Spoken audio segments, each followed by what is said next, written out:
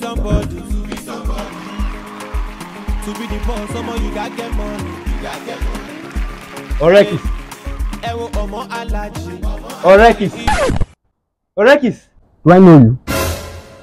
Orekis, you don't remember me? Orekis, now me for secondary school. Me where they open my book, give you me a copy, they pass exam. You don't know book now. Oh.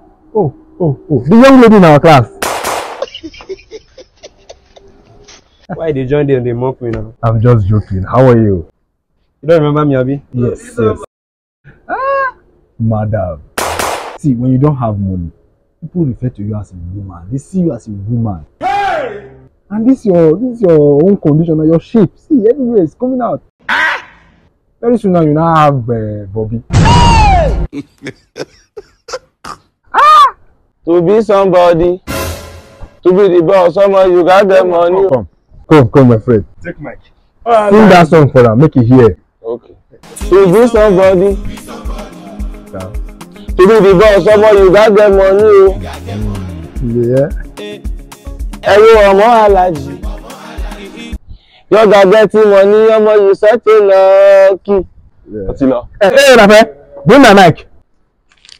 Yeah, and keep the money.